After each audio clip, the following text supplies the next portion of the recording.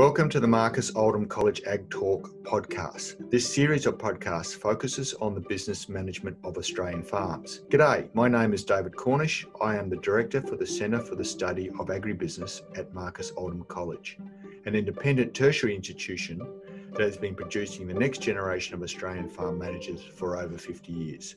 The focus of the podcast is to look at the question of what makes a farmer successful. Is it just luck, or do good farmers make their own luck through hard work and utilising good business decision-making processes? I hope you enjoy the discussion. My pleasure today to welcome an old friend of the podcast back to the microphone. Phin Ziebell, Economist for the National Australia Bank. Welcome, Phin, and how are you going? G'day, David. Yeah, not bad, thanks. Thanks for having me back on. It's good to be back. So you're still in lockdown? Well, I'm in Melbourne, so today being the 27th of July, the day we record this, the announcement's probably about an hour away about whether we're still in lockdown. So I am now. Will I be in a day? That remains to be seen. But yes, haven't done much over the past couple of weeks. It's great that you've been able to join us today. Today, what I'd like to do, Phin, is cover off on a couple of things. I want to look at the macro story, and then let's get down to agriculture. But I suppose one of the things that interests me is that I know we're in the period of COVID, and every time you come on, listen to the television, it's pretty well doom and gloom. But I've got a couple of numbers here for you, and I just want to throw them past you because, frankly, I think these numbers are pretty good. We've got an unemployment rate at the moment of 4.9%. We've got an inflation rate of 1.1%. We've got cash interest rate around about that 0.1%. We've got a balance of trade for May, according to, I think, the Reserve Bank, a record 9.68 billion AUD, okay? So that's basically iron ore. If I read balance of trade, it's all about iron ore. Currency around 74 cents. I know the GDP is not brilliant. It's over 1.1, but it's certainly better than it was 6 months ago. So why aren't we all just hanging from the rafters and going, what a wonderful job we've done?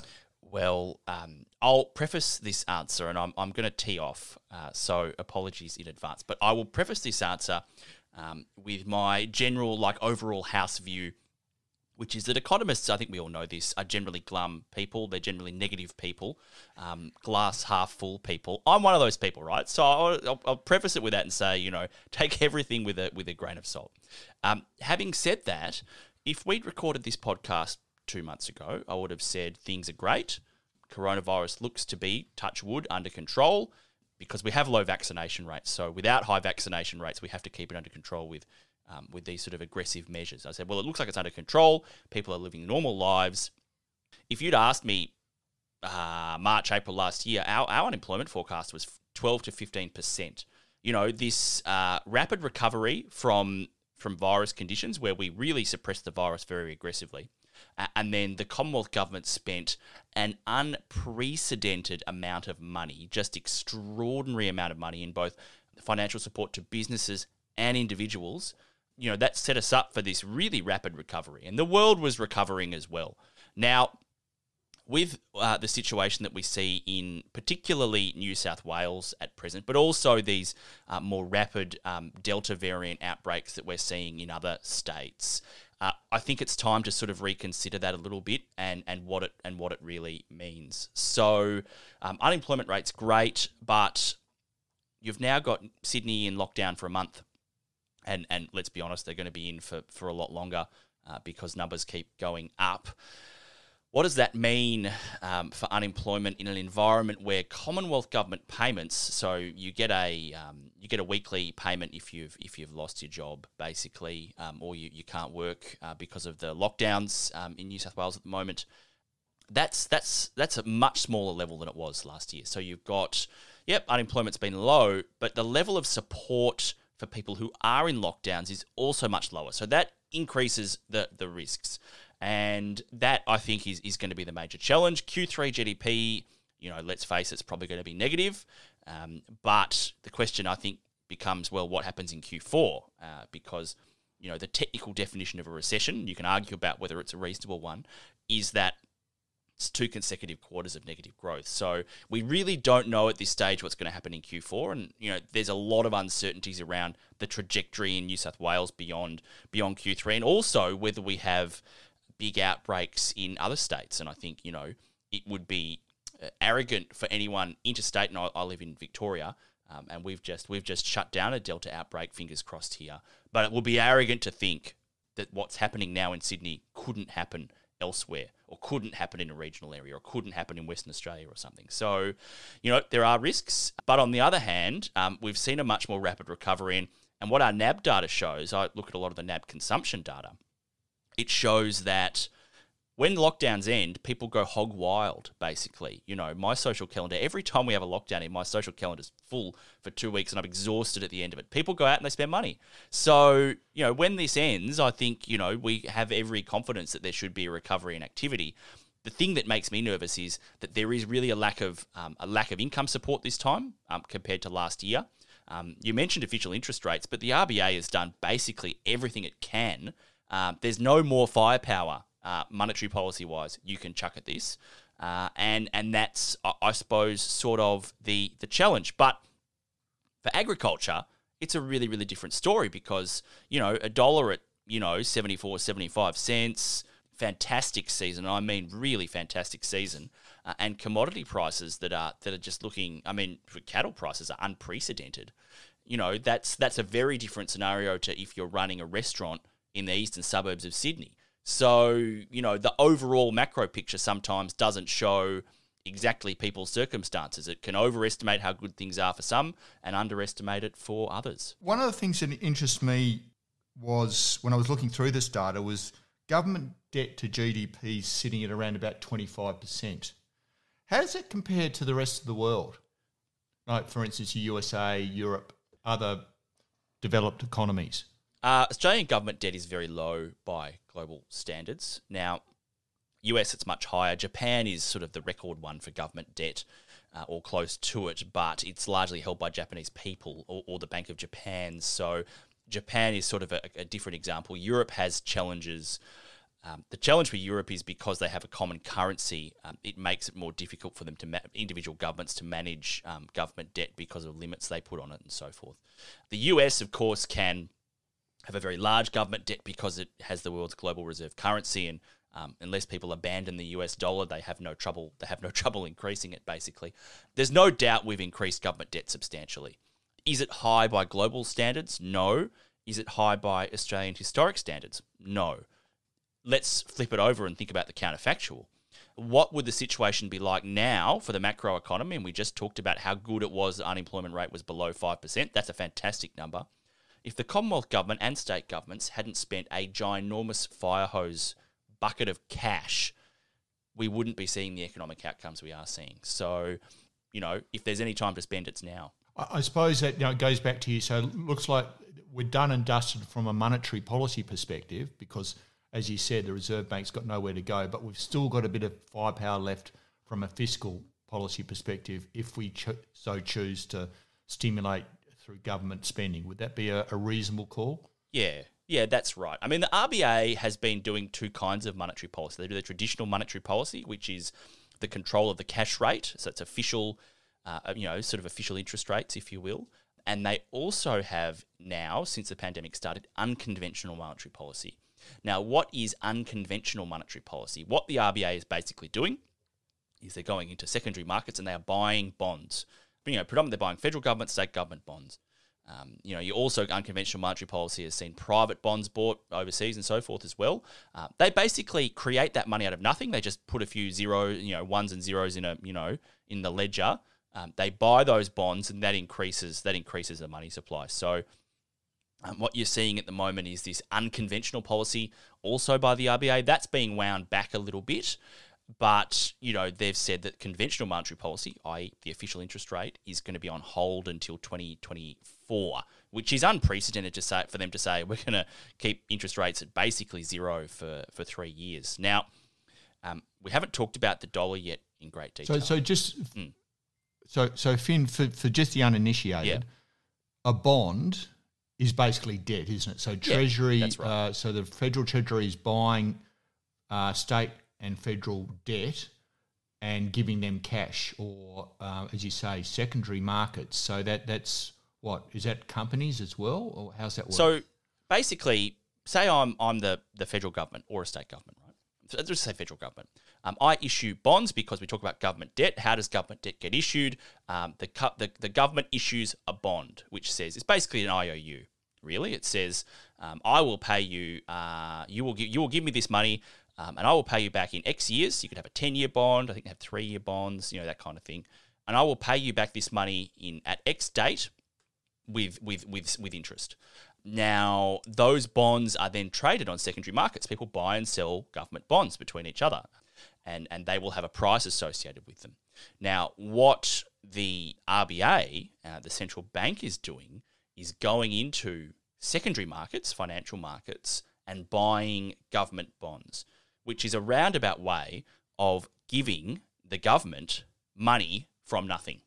Now, the RBA could, later on sell those bonds, so it might not keep the balance sheet at the level that it's currently at. But for the moment, it's creating money and giving it to the government via a roundabout mechanism, in effect. Interesting. So, again, who are they borrowing off to buy the bonds? The RBA, they're not borrowing from anyone. They're just making up the money. So, the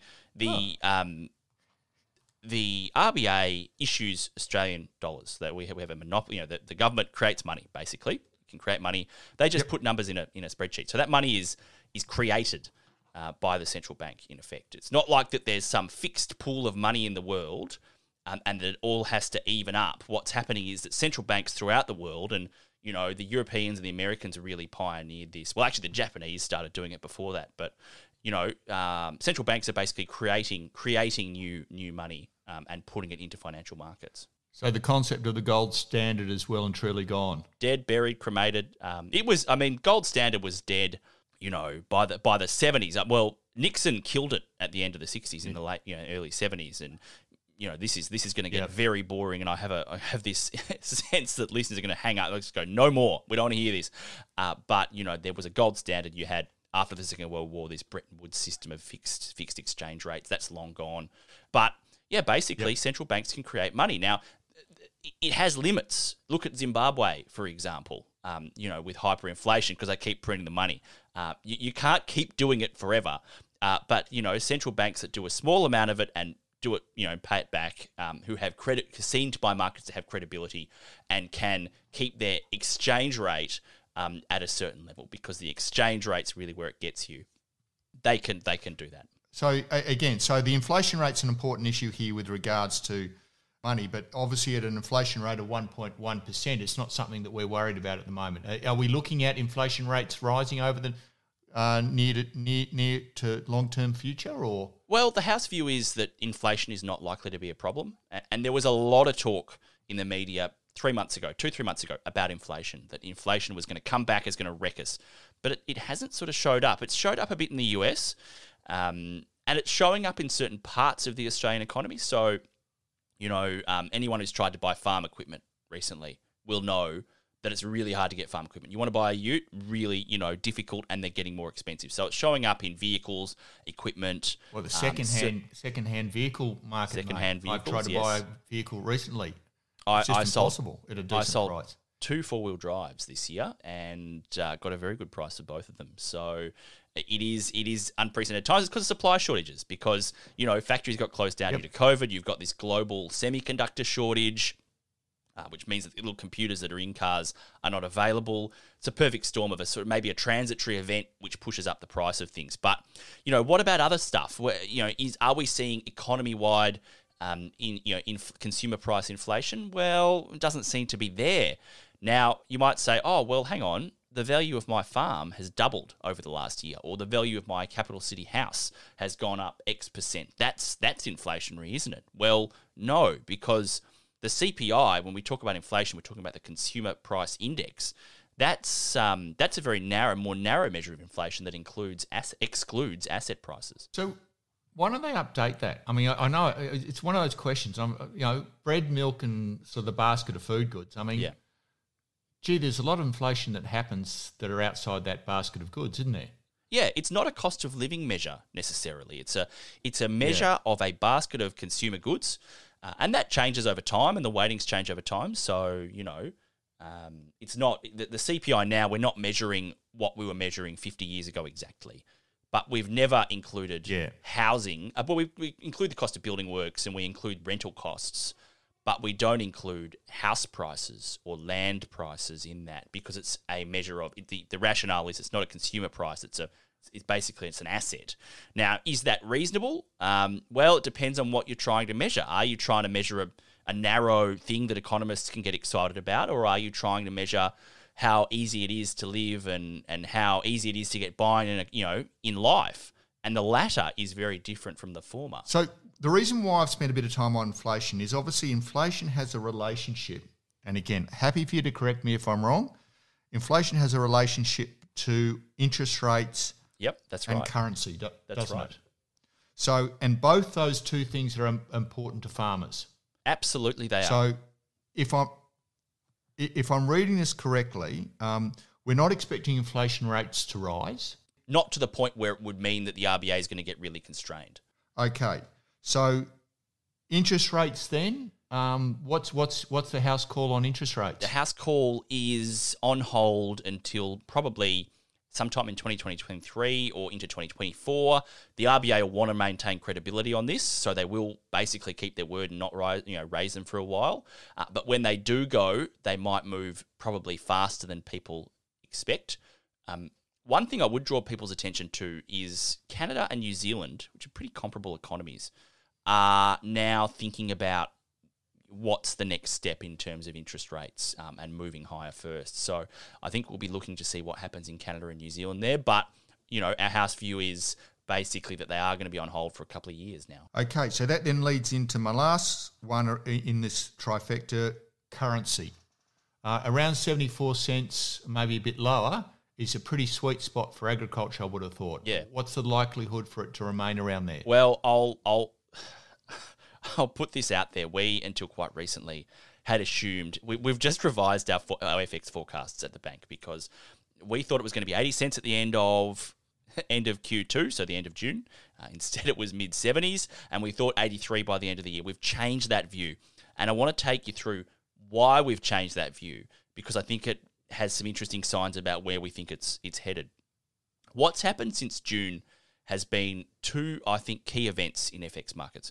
One is the June FOMC meeting of the US Fed, the Federal Open Market Committee. They're just asking people about what they think US interest rates are going to do. And it was a little bit more bullish in terms of US rates than the market had expected, and that set the US dollar off on a pretty big tear. US dollar had been very suppressed, and that had been the key driver of Australian dollar strength before that. Now, what's happened since then? You have the FOMC meeting, gets the US dollar going. But what's happened since then is this emergence of the Delta variant of coronavirus is really throwing a spanner in the works in a lot of countries. Delta is probably at least twice as infectious as the original Wuhan strain of the virus, so it's much more infectious. Now, twice as infectious doesn't mean twice as many cases.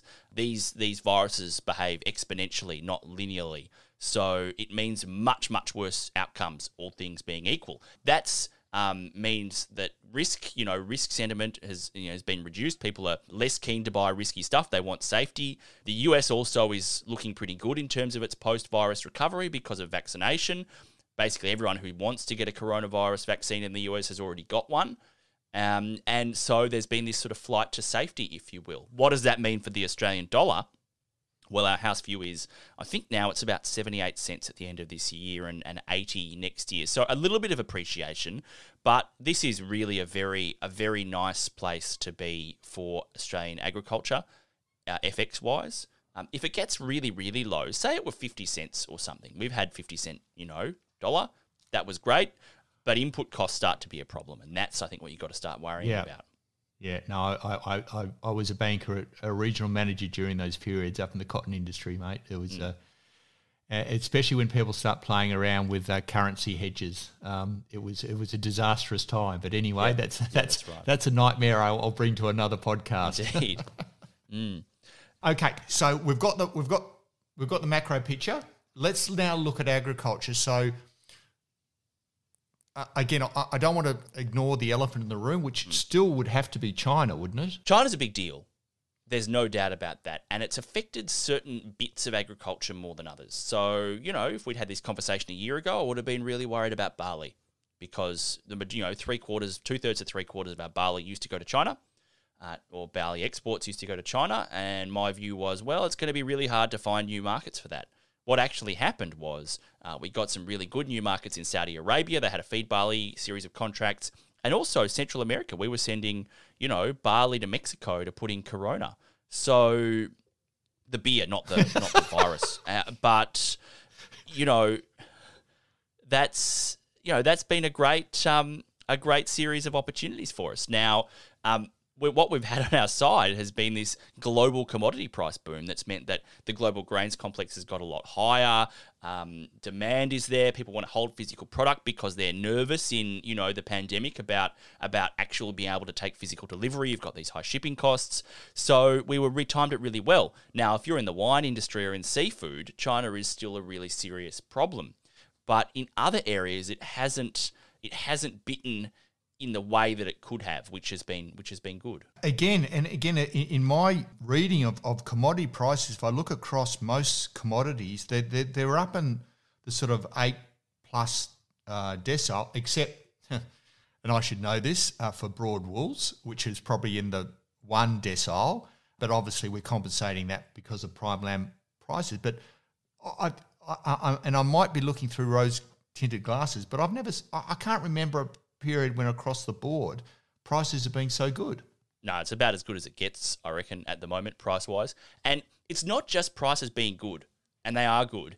It's that prices are being good at the same time we're having a great season. And that's the combination, I think, which is really, really interesting. You mentioned wool. Certainly anything sort of sub-20 micron has performed really well, but anything above it's not. Which is a challenge, but then lamb looks so good. It's very hard to find an area doing it tough in Australian ag at the moment, apart from things like wine or seafood, where China has really hit them. You look at proteins, all looking great. Cattle prices are phenomenal, which is whether you think that's sustainable. Well, that's an interesting issue. Let's just focus on that. We've got the eckies at over $10 now. I've got to be honest. That does make me. I've got some young cattle that I want to sell, which I'm looking forward to. No doubt, and you are. Certainly the stocky saying that it'll last. But gee, that's high, and I don't know how anyone makes money down the line. I've been saying it's too high for a long time, and I've been wrong for a long time. So I'll put that out there, but. It is too high. You'll be right one day. Well, what's the thing about economists? They've predicted the last 10 of the last 1 recessions or something. But it is high. It is very high. It's uncompetitive for processors, and it's completely detached from global fundamentals. Now, we think global and that's fundamentals... the issue about that global relationship. That's right. Now, higher global grain prices is going to put upward pressure on global cattle prices probably at some point. And, there are still more supply constraints in South America than I probably would have expected at this point. But when those, when the pandemic subsides, there's going to be a lot of supply coming online in the Americas. So, and then you've got this question around pork prices in China. I don't know if you've been following that, but I think it's too high. I think it's entirely restock demand, and that's fine when you're restocking. But you have to remember that a restocking process nationally is a 3 to 4 year process. You've got parts of New South Wales, parts of Queensland, which have just been completely destocked, and now they're trying to get back in, dipping their toe back in the water. That's risk for them, but I can't guarantee what the season's going to be like in 18 months. That's the challenge. If you've bought in now and you're on a rebuilding cycle now or something, well, you've got to be making those decisions for years out. Are seasonal conditions going to be good in 2 years? I couldn't tell you. And that's the challenge for the rebuilding cycle for the herd, and that's the challenge for the sustainability of Eki where it's at. So on the grain side, mate, we're sort of getting closer to the pointy end. So we're starting to get a fairly good feel, pending any major climatic disaster, of what the our crops are going to be like. And I think most of them are looking pretty good. Yeah, What's happening around the rest of the world? What type of market are we going to be selling those crops into? So, if you look around the grounds with the rest of the world, the Americas, so South America's had some real challenges. Now, it's not so much a wheat issue, but, corn and soybeans, for example. There's been some real challenges there, and that's pushed the global grains complex higher, Brazil in particular. You look at Canada at the moment in canola. I don't know if anyone's been following canola prices, but they have been on an absolute tear. I haven't checked the absolute latest, but it was sort of $750, $800 a tonne, which is phenomenal.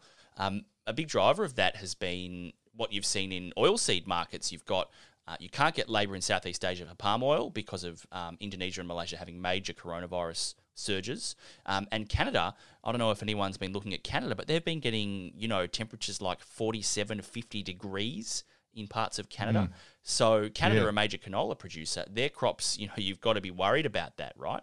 So that's been driving these high canola prices. European wheat has had some opportunities and some challenges. Last year there were a lot of problems for Black Sea wheat, for example.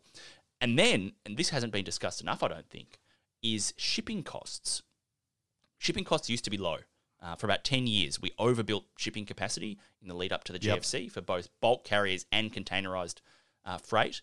But since this pandemic, shipping costs have gone through the roof. For some people, like quadrupled. So I saw a graph yesterday about container costs into China and container costs out of China, and they were huge to get them out of China. Yeah, well, you remember say 3 or 4 years ago, you remember a lot of growers in the Mallee Wimmera were doing containerised grain because they could. It was a really cool way of being able to manage things financially, because you could just go, I'll just get a container of grain and I'll put it on a truck and send it down to Geelong or Melbourne or Melbourne if it's a container question, not Geelong, but and I can really aggressively play in the market. Well, guess what? You can't get a 20-foot container now. So the containerised grain trade, dead, stone cold dead. And bulk carriers are really up there as well. But that's not inherently a big problem for Australia, because look at WA wheat belt, for example. Its traditional strength was proximity to places like Indonesia, Singapore, Malaysia, etc., and also to the Middle East. Now, Black Sea wheat, which was putting us under huge pressure in Southeast Asia because it was so cheap, and we've had this discussion before how cheap Black Sea wheat was. Well, guess what? All of a sudden, Black Sea wheat has become hard to get. You had Russia doing these export bans or export restrictions, I should say, and all of a sudden shipping costs have gone through the roof. So that says great times for West Australian grain growers, because you've got this more captive market to sell into. So high shipping costs is an opportunity as well as a challenge. Yeah. So is China been a big player in the grains oilseed markets too, buying stock? Yeah, China's been on a real tear with purchases, particularly corn and soybean. Inventory replenishment kind of stuff. So, look, that's a big deal. Certainly, whether that continues, I don't know. So there's certainly no sort of in the brief summary that we've taken from the commodities, from the grains perspective. Yeah. I'm not hearing any typical economic pessimism about, well, we're all going to hell in a handbasket because of this. No, not at all. I actually think that our forecasts, I think that you could see, East Coast, wheat prices, or, depending on what it is and where it is, in the low to mid 300s this season, which is, given that we're going to look at a wheat crop of high 20s into the 30s potentially, a phenomenal result. So, I feel really good about where grains are at the moment, which is probably the kiss of death for them. But the one challenge I would note is that Chinese buying activity has been really high, but then the Chinese government has been cracking down on speculators, a whole host of commodity areas, or what they say are speculators. What they really mean is they want to get prices down. Now, it's not guaranteed that they keep buying. We've seen plenty of markets like wool 2 years ago, or dairy in 2015 to 2016, where they just stopped buying, and that has calamitous effects. I don't think we're going to see that with grain in the same way, though. So I feel pretty good about it for this season. Next season, I couldn't tell you, but I think at the moment you'd be pretty happy with where grains are at. So just moving on and probably finish up on this lot, because but certainly dairy, and the prices I'm seeing being quoted for milk solids at the moment from the factories is again, nothing to be sneezed at. Fantastic. I mean, dairy has had so many challenges, particularly Northern Vic dairy, Southern New South Wales dairy. And then you've got subtropical dairy's got structural issues. But no, it's great. Great times for dairy. The latest global dairy trade auction results have been sort of a little bit mixed to negative in the last couple of months. But, that Australian dollar going down has certainly helped. Opening prices have been in the high sixes for a lot of... In fact... Fonterra and Saputo, which is what Murray Goulburn used to be, had to revise up their opening prices very rapidly because they were getting priced out by other processors. So just to maintain milk flow. Now, does that get us back to that 9 billion litres is what we used to do? And then we got into the 8s. Does it get us back to 9? I don't know. The other side of the coin on dairy, and why I'm quite optimistic about dairy, is feed grain prices. We talked about grain prices being high and going up, but compare that to 2 years ago where you had domestic grain at over $400 a tonne because of feed demand in New South Wales and Queensland. I actually think that the input cost side for dairy has come off substantially.